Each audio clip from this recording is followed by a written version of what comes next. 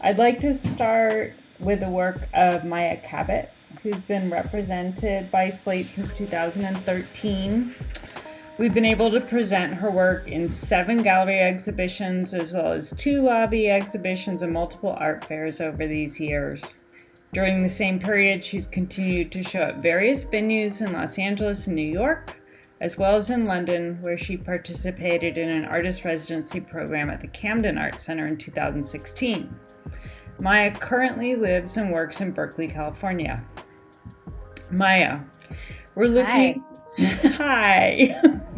Greetings.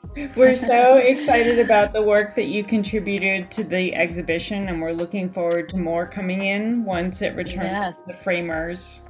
So we're just wondering if you could start by telling us a little bit about the larger series that these are part of, and how this fits into that larger series.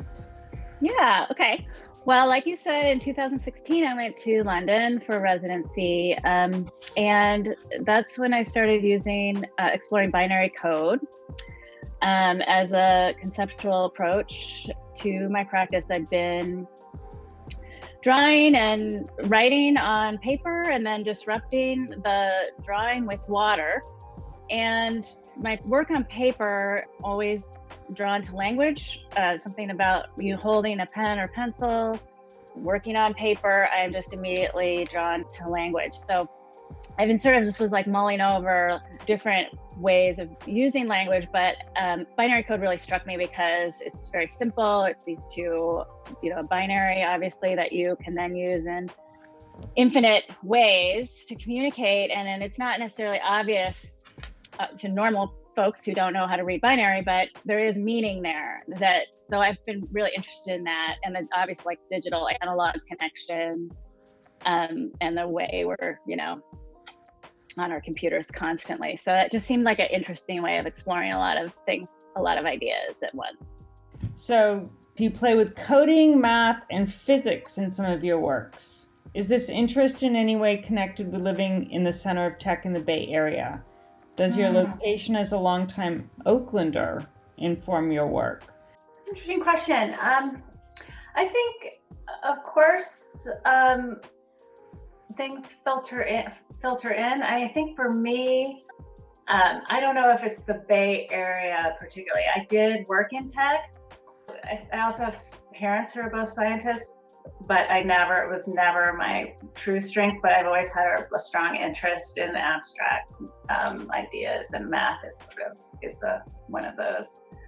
It's probably why I paint abstractly, but I think I'm just curious about things. And mostly I would say it's these hidden worlds that are influencing us, but we can't actively see. So like binary code has a real impact on our lives. We don't see it. Like the coding in the computer, we don't see it, but it's impacting us greatly. So I think for me, it's more the hidden patterns around us that are sort of impacting us more than specifically like a tech. This particular body of work in black and white explores notions of silence. And I originally came to that concept through my research. I realized that there's a code for a space between words. So there's a code for a silence or an emptiness.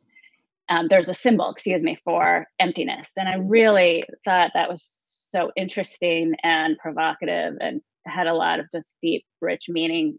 What is the negative space around our words, and what is negative space in art? Of course, artists are visually always interested in that, not always, but often. And so it just really resonated with me. So I've been exploring that. And then I also meditate and do yoga. So silence is part of my kind of personal practice, separate from my art practice, but it was a nice way for those two worlds to kind of come together.